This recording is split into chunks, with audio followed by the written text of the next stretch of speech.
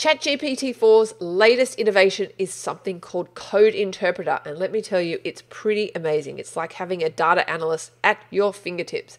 In this video, I'm going to extract some data from my YouTube channel's analytics, upload that data to ChatGPT 4 with the Code Interpreter, and you'll see the prompts that I use to interpret this data so I can extract some insights about my channel and use those insights to help grow my channel even more. Let's go dive right in. Don't forget to like and subscribe to my channel, and you'll see exactly the prompts that I use. And don't forget, stay through to the end of the video because there's some pretty cool stuff I also show you at the end. Let's go dive right in. So here we are in ChatGPT, and as mentioned, I'm going to be using the Code Interpreter functionality to interpret data from my YouTube channel. Okay, so what I got to do is I first got to make sure that Code Interpreter is enabled. So I go down here to my settings and data. Code Interpreter is enabled, so you need to check that for yours.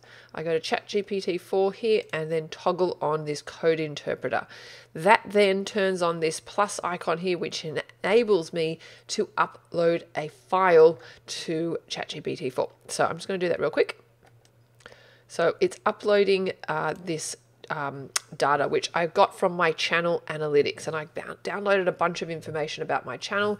I think I got about 90 days worth of data, and you're going to be amazed at what you can see is possible to do with this Code Interpreter. So the first thing I'm going to ask ChatGPT is, can you explain this data set?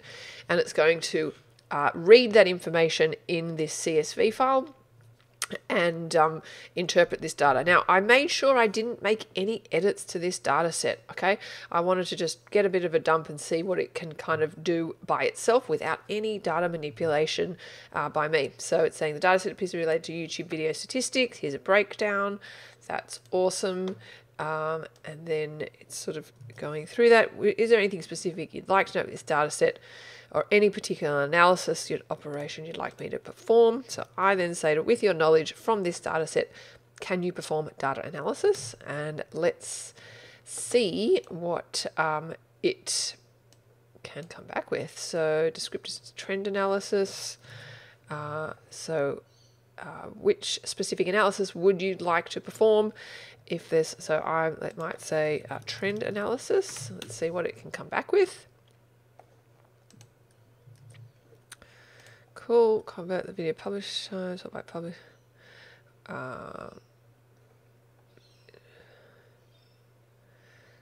So I am going to say subscribers gained. Let's just see what it can come back with, because that's what I'm trying to grow the channel. Cool. So now it's going. This works off Python code, which fortunately you don't need to know. How good is that? So converted, publish time, update format. It's going to create some charts. You'll see actually, the next thing I ask, it's pretty cool. Here's a trend, so it shows the trend of subscribers gained over time, which is pretty cool. Cool. I might just ask it something else. I might just say to it, what are the metrics that contribute to growing a YouTube channel? And then you'll see why I get to ask that.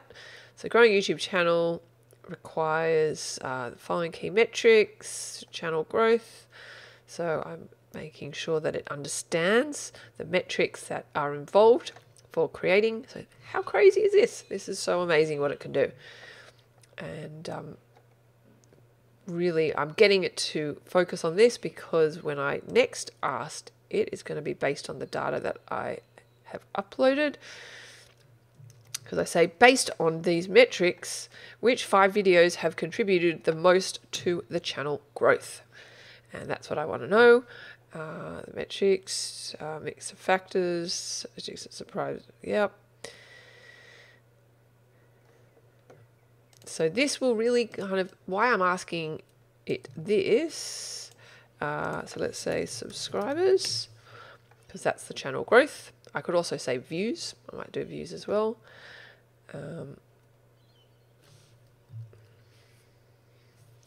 It's working.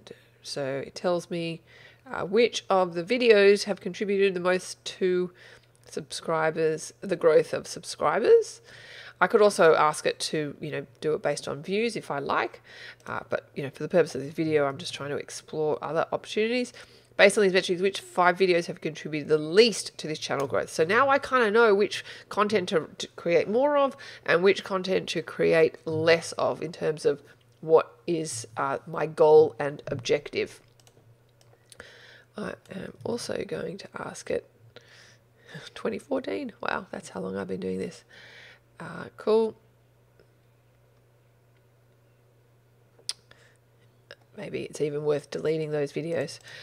This is an interesting thing I like to ask. What insights do you see in this data set? Give me a numbered list. So I want to see subscriber growth variation, the least interesting. So maybe it's worth deleting those. Data quality issues.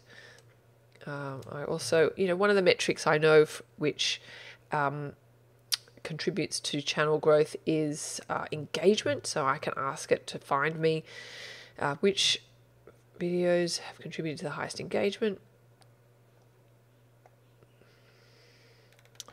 Pretty cool. So it's giving me a whole bunch of insights. So limited time of recent videos, etc. So obviously you can look through those insights. Which videos have had the highest engagement? I also want to show you something also really cool which you can do. So it's going to tell me which videos have had the highest engagement. Yes. Oopsie. I'll just say yes. Cool. It's going to tell me which videos, hopefully. In terms of engagement. Now it's got to process this data that I've uploaded. And honestly, this is really limited by your imagination of what you can ask it. But it's pretty amazing what is possible. I might just pause this video real. Oh no, it's doing it now. Cool. So it's telling me the top 5 videos of the highest engagement. These ones. Awesome. So yeah, obviously I know which videos have done well, and I can kind of maybe have a look at them and see how I can replicate that.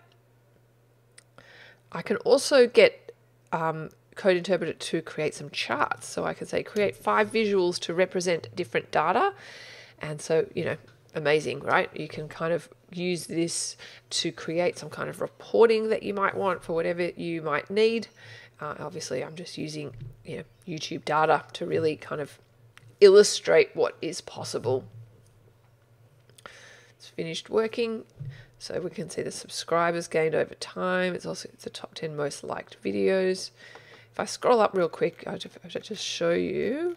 If I show work, this actually shows the Python code which it has been using to generate this information, which of course you don't need to know. Cool. So that's the subscribers. This is a bar chart based on video rank, views, watch time and views. Maybe not entirely relevant. Yeah, so pretty crazy what is possible. It's still working on creating me some more information that I could possibly use. Here we go, total impressions through click-through rates. Obviously my click-through rate has really improved over time. That's probably because I've been working on thumbnails. And it's going to create a histogram as well. You might be interested I've got a separate video on how I used this code interpreter to help manage a Google ad account by doing data analysis.